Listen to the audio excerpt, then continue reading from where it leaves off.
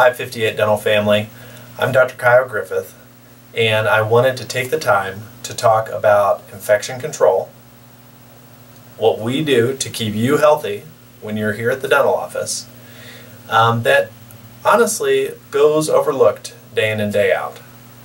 And I wanted to start with congratulating my team because they shoulder the responsibility of keeping everything clean, doing what's right, and making sure that we have processes in place that keep you healthy. So we'll go through the office today and look at some of those things that you could see in your dental office that makes you know, hey, these folks are taking care of me and have my best interests at heart. So we're going to go through the office, hang with me, we'll look at a couple of things and talk about them. All right. I just need to reiterate, we're going over some of the basics here, okay? We've got to set that foundation. One of the things that you should see happening in your dental office is your providers using an alcohol-based hand sanitizer or washing their hands. Hand sanitizer is my favorite. It does a really great job of killing off bacteria. You will see me doing this in front of you as a patient. You'll see clean hands.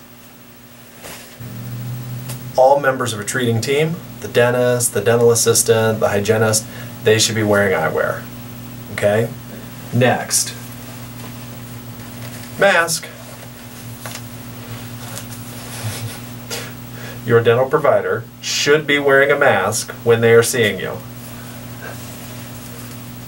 And then, lastly, gloves. Here's some behind-the-scene things that we do to keep 58 Dental healthy, clean for our patients.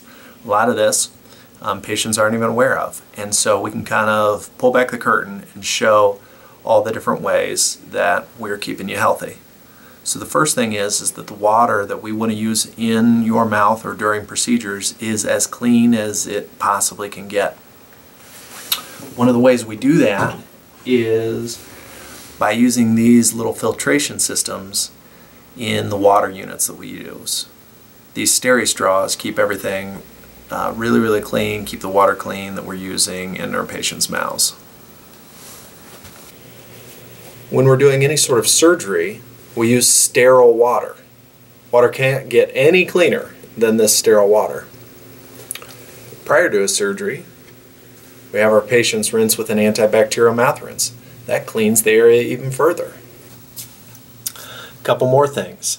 Oftentimes these are overlooked.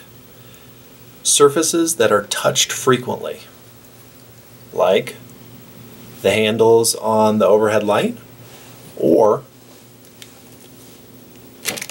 the instrumentation, like the high volume section or the low volume section, those should have barriers across them. You should see these plastic coverings or a tape over highly touched surfaces. So when you leave your dental appointment, everything has to be cleaned up. And another important component to infection control, keeping you healthy, is the cleaning materials that we use once we're done with the dental procedure and the dental patient leaves the office.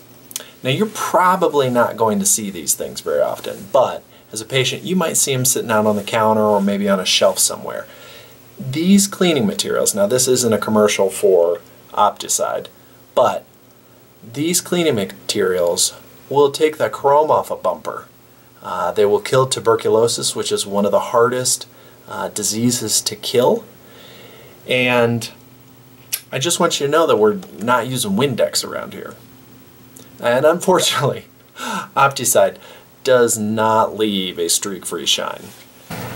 So really, this is one of the unsung heroes of infection control in medicine. It's the sterilizer. These babies are like a dishwasher on steroids. They clean the instruments under intense heat and pressure and make sure that everything's sterile when it comes out the other side.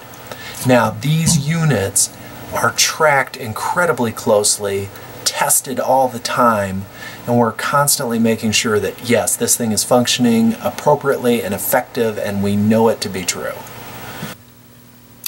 If you'd like more information on this, please don't hesitate to contact us. We're doing everything in our power to keep you safe, healthy, happy, and get the wonderful dental results that you're looking for. All right, thanks so much. We'll talk to you soon. Be well.